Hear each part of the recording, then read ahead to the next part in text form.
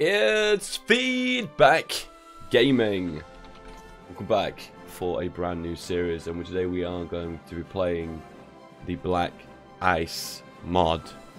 This is a immersion mod to overhaul most, on possibly nearly all of the mechanics in Hearts of Iron 4 to make a different experience of Hearts of Iron 4. Black Ice was quite famous in Hearts of Iron 3 for making the game more in-depth, adding new features, possibilities, and different paths. Yeah. There's, unlike other mods, like for instance Road to 56, which concentrate on making alternative history paths, Black Ice mod tries to concentrate on creating an immersive historical experience. So it's more about the historical than about, well, creating an alternative history. And this is the world. As you see, the color palette's a little bit different. You see a lot of the communist countries are similar colors as well. A lot of the fascist nations seem to have like a slight green hue to them, I've noticed. Seems to be like an intentional theme that they've gone with, even though Paraguay is green. Throwing off the color scheme, okay? Completely throwing it off. There are a few nations as well, Tunisia, Morocco. The Ethiopian Empire, nice. And Egypt and mandatory Palestine. Ooh, never even noticed that was even there. Alright, we are going to play as Germany without a big surprise. It's kind of a bit of a boo moment. I know, Germany again. I know, another Germany. But the modders are focused the most around the German experience. So most of the game's features are centric to Germany. And as a secondary as well, because they're centric around Germany, most of the features that are integrated with Germany work the best overall. So there's a lot to go through here. I am not going to read that block of text. You can pause it right now and read that text if you want. It just gives you an outline of what you need to do and how to do it. Performance is an issue in this mod. Option 2 is to unify South America. Unify South America without Brazil. This is an option basically to speed up the game's performance, because this game adds so much extra features, it can bog the game down a little bit. So there are some ways we can speed it up, and we can speed it up by unifying South America. Unify South America without Brazil. We're going to unify South America. Holy Ecuador, Batman. Amazing. So, these nations don't participate largely in World War II, so it's not a big deal. There's an option to unify without Brazil, because Brazil does play an active role near the latter years of the war. So that is something that is nice to know. And here we go, boys. The NATO symbols that I really aren't a fan of. I'm not a big fan of NATO. But here we go. As you get a breakdown of the kind of research available to you, there are a lot of different research paths. We are going to go for a bit of a boring build, to be honest with you. I want to try and simplify this as much as possible to make it understand for you guys. So I understand a lot of people recommend the Black Ice mod, because they want to see me play it and they want to learn how to play it. I'll try my best to explain everything. I must admit, hands up in the air, I'm not an expert, okay? I'm going to give you my best understanding. Feel free in the comments below. If there's any areas that I've completely missed by a mile that I need to correct, and you can drop it in the comments below and I will have a gander. So here you go, lots of extra equipment. You not only do you have to build equipment now, but you have to build uniforms. That's right, you build uniforms. Crazy, right? We're not going to focus on the name because, as I said to you, we can try and simplify this as much as possible. If you want to come back to this mod later on and try and make it more complex for you by going down different paths, maybe having a navy maybe, and other possible other paths, feel free to do that in your own time. But not today. Not today. Cash, you say? We want some cash. So we are going to go for a cash majority build, and we are going to go for infantry heavy with armor build. You know, you get the drift, you know where we're going with this. So here we go. Not only are the research more complex and the production, but you also have got a lot more support brigades too, and a lot more different options to work with. So this is your primary infantry template. We are going to modify that as time goes on. We'll probably make 6 of those to begin with and keep pumping them out to get our overall army size larger, so therefore we can well, then we can work on restoring Germany's former glory. Alright, we'll move all the divisions to here. Move all of you guys to here. Okay, so you've got some other options of things to build. I think what I'll do is I'm playing the game, I'll explain mechanics. I'm not just going to overwhelm with information, because I understand that when you do watch a Let's Play, and some people just explains everything that's out of the Let's Play, it's just so boring. So we're not going to do that. We're just going to build what we need to begin with and go from there. Steel mill. Okay, we're going to make some city factories. Actually, do we make civvies to begin with? I think probably focusing on oil to begin with is probably going to be a little bit more beneficial. So if you notice, Germany is split into east and west. I wonder why that is. Thinking face. Historical, you say? Historical, you say? So that's what we're going to work on. This is going to be a big kerfuffle. So we're going to work on, first of all, on concentrated industry. Actually, no, I'm going to work on dispersed. They've nerfed concentrated in this mod, so it's not as viable as it once was.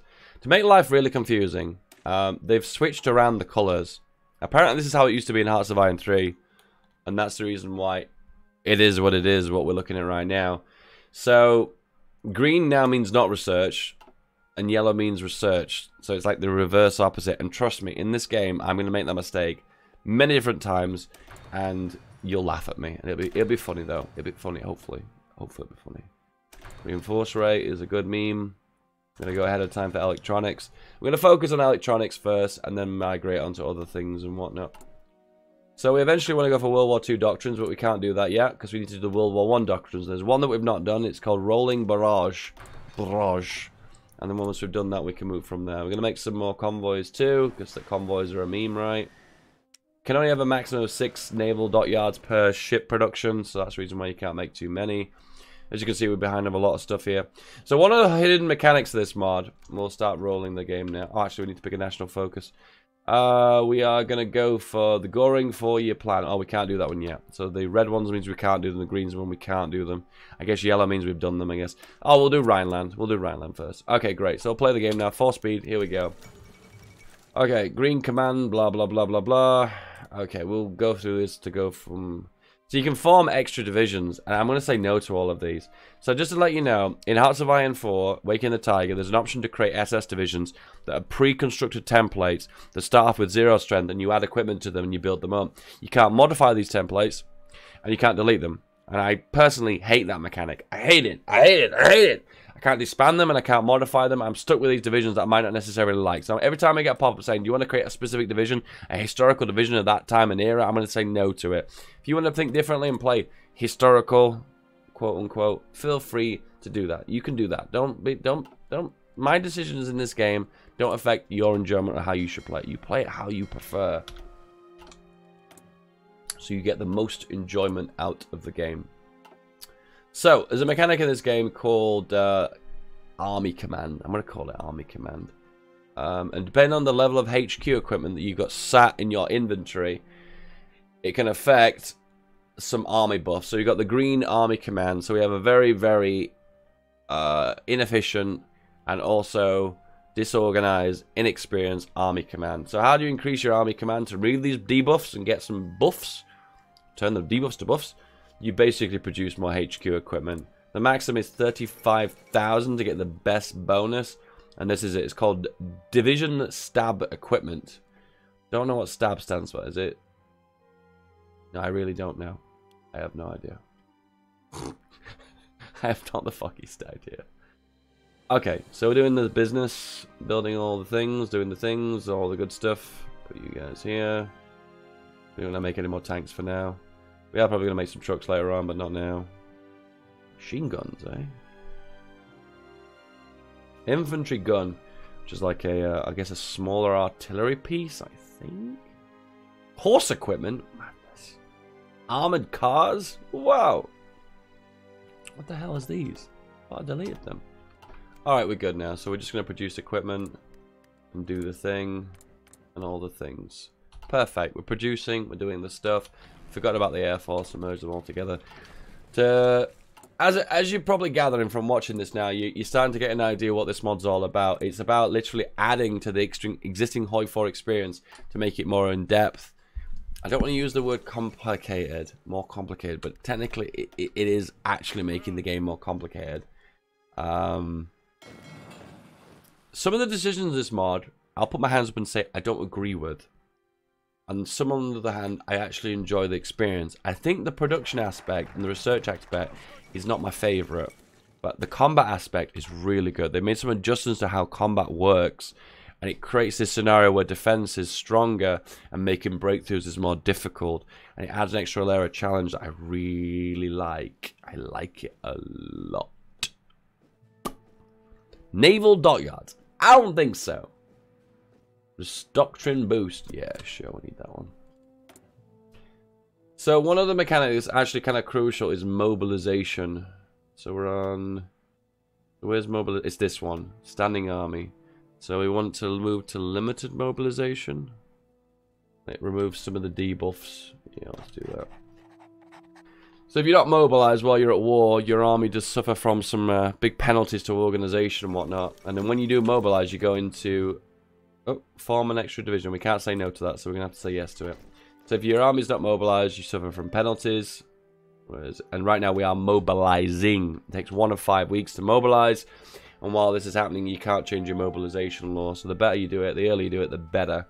So we've gone from standing army to limited mobilization. And then the final is general mobilization, which we are ready for war. It looks like the less mobilized you are, the more buffs you get for construction and production.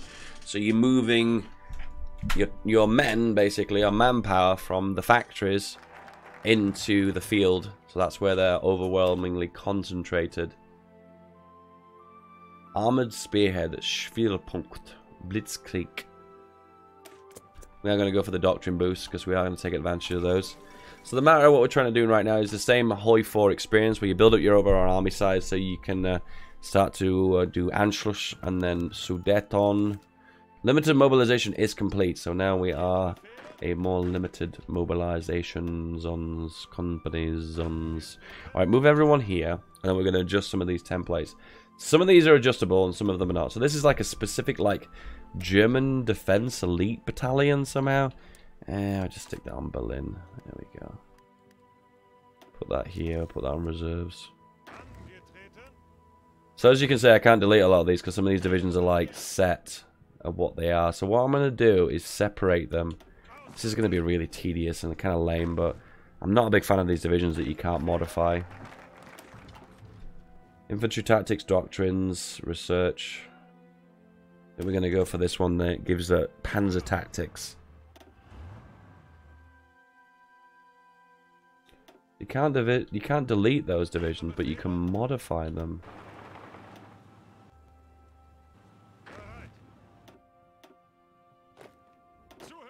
These ones can be modified too, so move them here.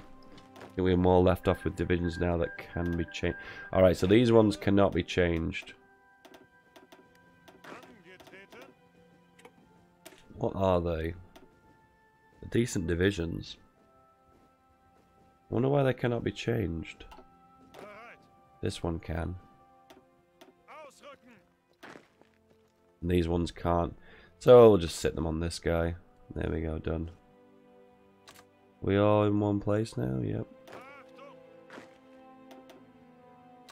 There we go. Perfect. Okay, so we've separated all the riff-raff from the good ones, so we'll convert them all to infantry now. So, you're wondering what I've just done just there. So, I guess, I'll be honest with you, I'll level with you. This is probably destroying some of the immersion, because now we don't have historical divisions, technically. I'm trying to, because this mod is quite complex and there's so much going on, I'm trying to simplify it to make it easy to digest. And by making all divisions one template, for now, that will change. It just makes it easier to micromanage your army, that's all. More than likely we'll adjust this template as well to make it a little bit easier to play and digest. Which can also change to excellent education too, which reduces research time and max planning as well. But it reduces construction and also adds extra consumer goods. Yeah, we're going to go for that. Someone on the Black Eyes team recommended that to me, so I'll do that. I'll take his advice. So right now we have over 100,000 pieces of HQ equipment. So now we have a better buff.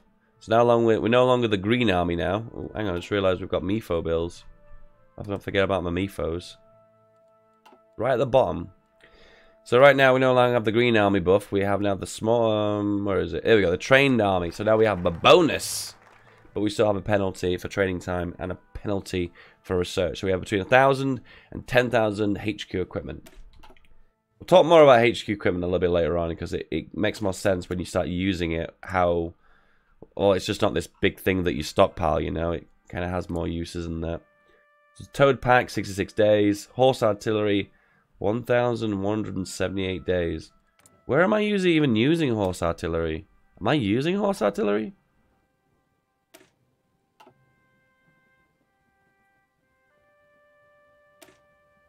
I'll get rid of you. That's an MP division. This is the Defense of Berlin division. This is a tank division. Get rid of you. A very small artillery division. And this is our main infantry template. We're going to go for the default one because I'm boring like that.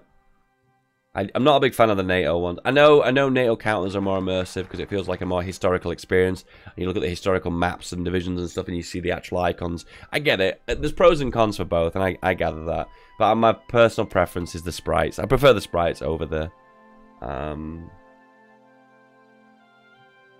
yeah, I prefer the sprites over the NATO symbols. It is a personal preference. Please. We all like different flavors. Some people like chocolate and some people like vanilla. I'm just a vanilla man, okay? Please no hate me, mate.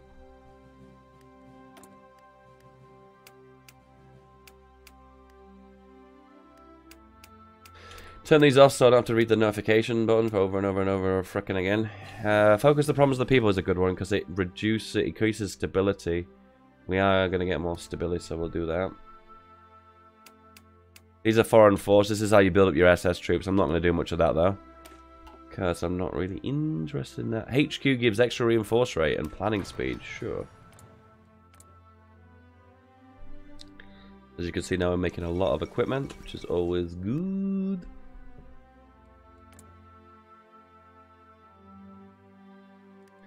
We are going to make lots of casts as well. Making those uniforms. SS uniforms. I don't think we're going to make many of those. Coastal artillery. I don't think we're going to make many of those either. Infantry mechanized. I don't think we're going to make many of those either. SS field uniforms mod 35. Oh, we don't even need those at all. Ah, okay, that's fine. So if you want a breakdown of what equipment you need, you click on the division and you look on this list here and it shows all the equipment that you need to make the division. Any equipment you are missing will damage the overall strength of the division, therefore its combat effectiveness will be reduced as it works in normal Hoi 4.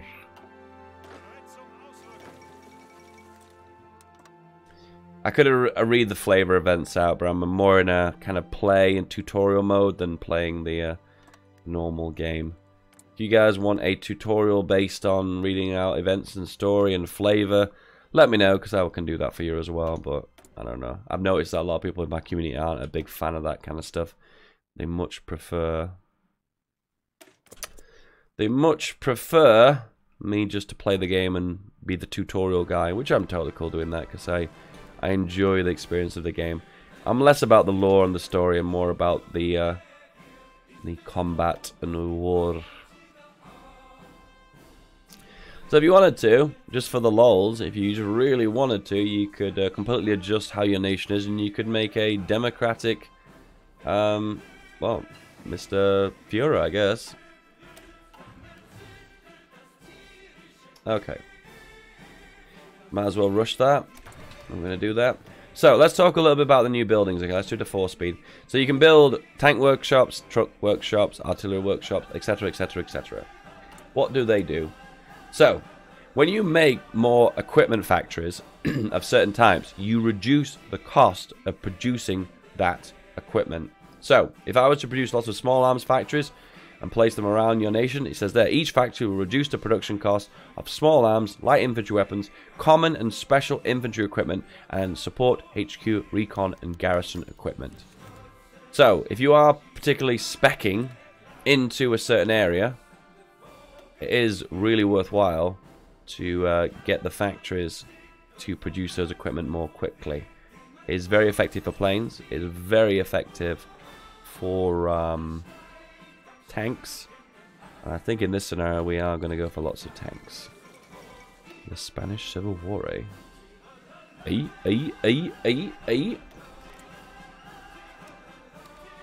No, he said no. Wow. Wow. Franco. I can't believe it, dude. I thought we were buddies. I thought we were bros. I'm going to send some planes. So what's that cast? We have fighters. We have multi-role fighters. I guess the multi-roles are kind of cool, I guess. Ideally, I want the Cass. Night harassment. Yes. I really don't know what these are, but we'll send them anyway.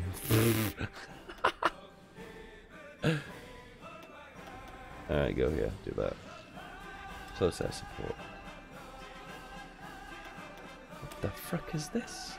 I think that's like a seaplane, isn't it? A flying boat. What? Boats that can fly? Madness. Also, the airports are 125 in total size as well. That's something to be aware of too. You're probably thinking that's a strange number, and it took me a while to get my head around it too. But apparently, if you make a stack of 1,000 and you split it like 5 times, you get a stack of a 125. Which, when I was told that, that's actually was mind blowing to me. It's like, what? That's actually great, more convenient. So when you're doing on the World War I doctrines, you can do the World War II ones. And conveniently, now you've done that, you can load up to here and see all the doctrines. Where are they? Where are they? There we go. World War II doctrines. Oh, mobile warfare, you say? Ah, what a great idea. What a great idea. Do we get a theorist? Yes, Blitzkrieg Doctrine. Yes. Good. Ideally, I'd like to send him an attaché, but he's not up for it. He don't want it. He don't want it. The SS Junklinson. I guess this is some kind of SS reform, and it gives you an extra research slot, so I'm winning.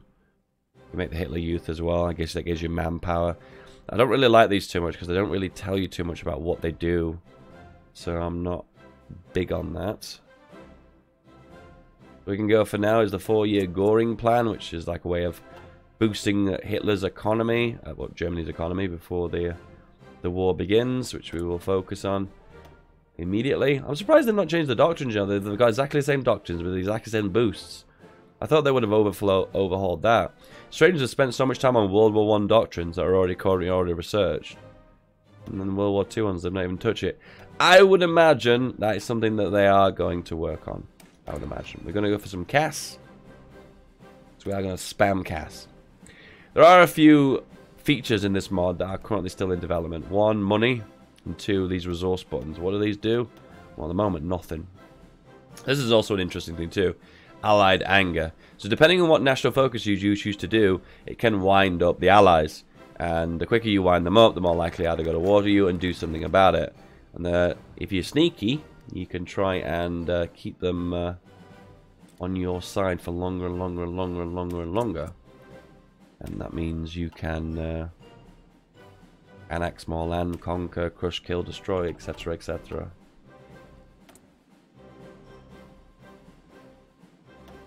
Yep, I think we are all good.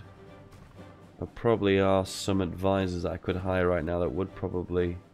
Captain of Industry increases infrastructure, and yeah, that's a good one. The bonuses are a lot smaller than in the base game, but they'll do. They'll do. Alright, so we are producing more divisions, we are pumping them out. So what's a good thing to do right now is probably just check on what we're making the most of. Ooh, hello, hello. Got some extra production we can assign. Here in Hanover's good. Here, here, here. Trying to pump out as much oil as I can early on just to get the oil economy going. Because I know it's a late game, that's something you run into a lot of problems with. So it's better if I get it sorted now than later. A lot of the advisors at the start of the game are already assigned. I'm not sure, I spoke about this when I was live streaming this game, and I think I'm not a big fan of that. I understand the game's all about immersion, and it likes to go down historical paths. I get that, I understand that. I just, I don't know, I get a lot of enjoyment out of picking the advisors from the get-go. I'm going to go with Junkers because it makes the cast cheaper.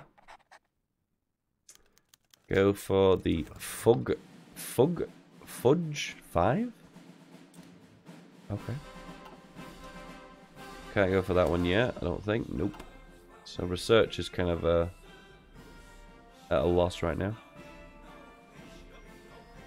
1939. This increases recovery rate, breakthrough. Basically gives better trucks, I think.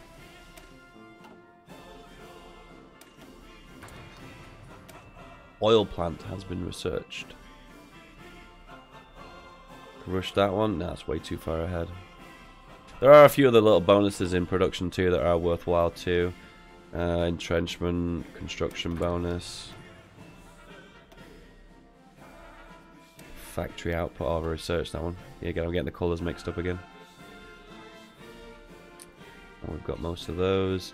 Tank one's good too. Get the tank workshop. And there's also this one here. Machine tools is also pretty good too.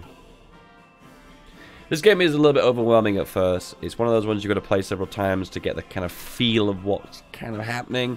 Once you've got the feel, you can pretty much understand it with ease. Okay, so what we're going to do now, which is very controversial, but what I'm going to do is make this division simpler. Why? Because that way I can focus on what equipment I want to make. Logistics, off-car road use, support equipment, off-road cars, horse artillery. Okay, we're going to get rid of that. I'm going to get rid of the anti-tank too. Infantry equipment, support equipment, manpower.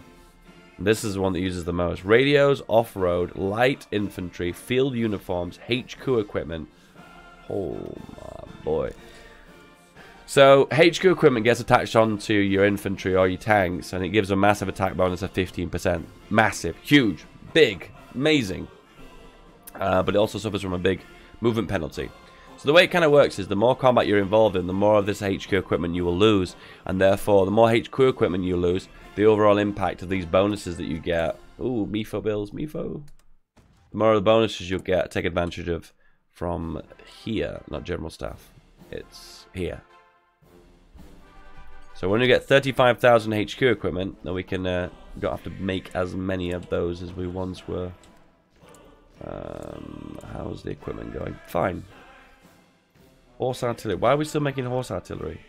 None of this is horse artillery, is it?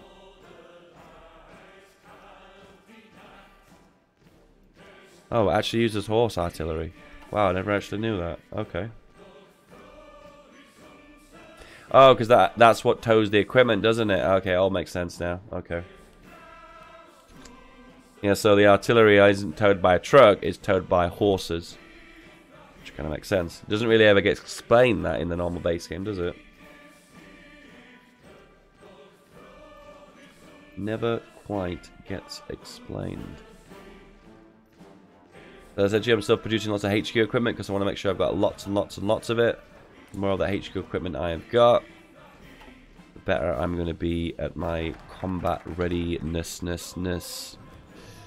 Alrighty then. Tank bonuses for production. We are going to go down the tanks route eventually.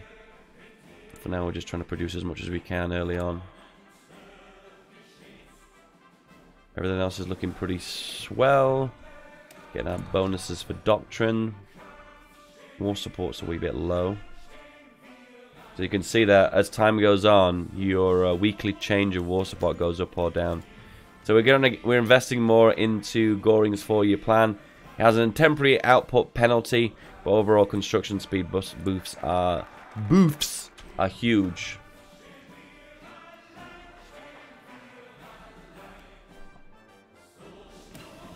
Light armor researched extraordinarily quickly.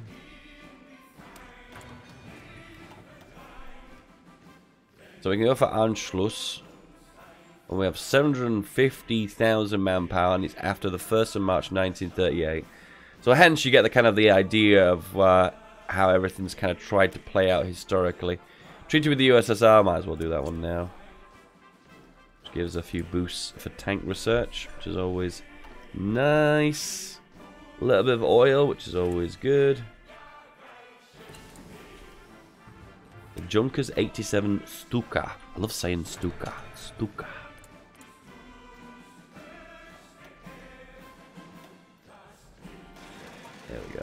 No, not the transport plane, you moron. Where's the Stuka? The Stuka. This one, isn't it? Junkers 87 yards. Scroll it to the top. Soviets accept the Soviet Dream Agreement, yes. There are a lot of national focus in this mod as well that are shorter than in a base game as well. That's always something nice to know. This one, for instance, takes 9 days. Anyway, I think I've got the basics down. I think we've done most of the production and construction stuff. This is going to be a little bit slow to begin with, but when the war kicks off, you kind of get an idea of all the things I've done and why they are, well, why they are effective and why they're going to benefit me and hopefully steamroll my allies. Just to let you know, the goal of this campaign, I'm going to eliminate Poland, France, and I am going to try unless to take out the Soviet Union, and we'll call it quits there. More than likely, just this game running a little bit slower than the other mods, and the other games, and the vanilla.